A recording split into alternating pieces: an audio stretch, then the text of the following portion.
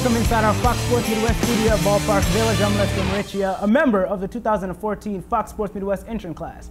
This evening, I'm joined with three of my classmates, University of Missouri's Thomas Henney, Marjorie Notter from Lindenwood University, and Ryan Snyder out of Quincy University. It's been quite the journey. Some of us have relocated to a new city, balanced multiple jobs and athletics, all while keeping an open. In the 13th round of the 2009 Major League Baseball draft, the St. Louis Cardinals selected Matt Carpenter. Carpenter made his debut as a Cardinal on June 4th, 2011, playing second base and batting 7th in the lineup.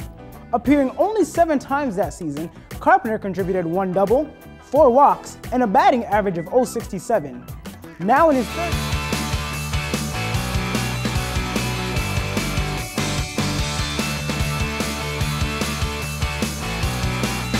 What can Cardinals fans from around the Midwest experience when coming here to Ballpark Village?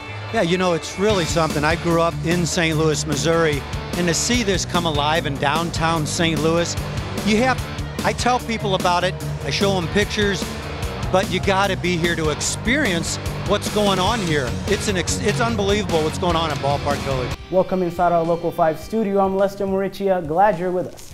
Today I'm joined with a spectacular student athlete out of the University of Iowa, Peter Jock, who originates from the Des Moines area.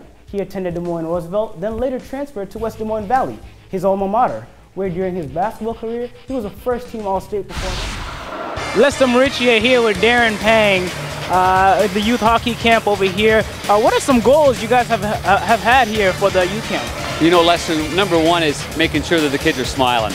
I mean, there's nothing worse than going out, you know, for any young kid and doing something that you go home and your parents say, did you have fun? And they say, no, I didn't have fun. Well, you know, you look around, the kids are smiling. Lance Lynn will be on the hill tonight.